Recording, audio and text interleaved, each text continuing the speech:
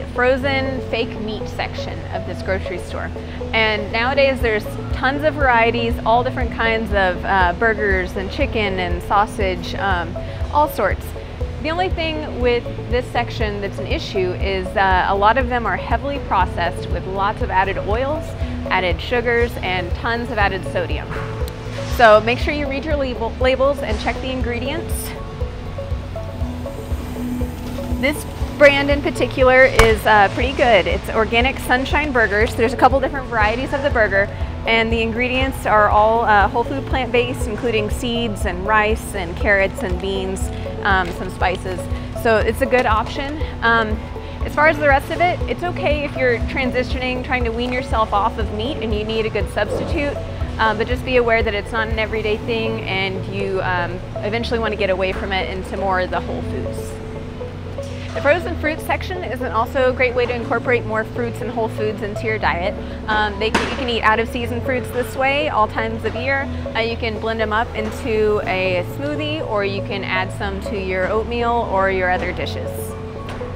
This is the frozen vegetable aisle. It's a great way to make easy meals or to add some vegetables to your diet. Look for the vegetables that just have the vegetables only in there.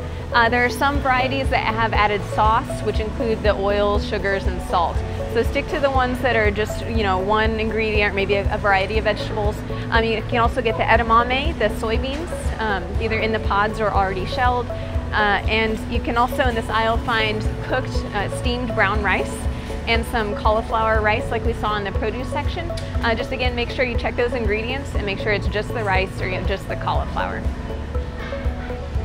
This section is also in the freezer aisle, and most grocery stores will have a frozen bread aisle. So the frozen bread has brands like the Ezekiel bread. Ezekiel is a great brand, and it's made with 100% whole grain. It has quite a bit of fiber, it's low in fat, low in sodium, and no added sugar. There are a couple other varieties. It's not just this orange bag. They also have the hamburger buns and tortillas, English muffins, and other grain products. I hope you've enjoyed today's tour. If you have any other questions, just check out the Better You website or the Healthy City website for more information.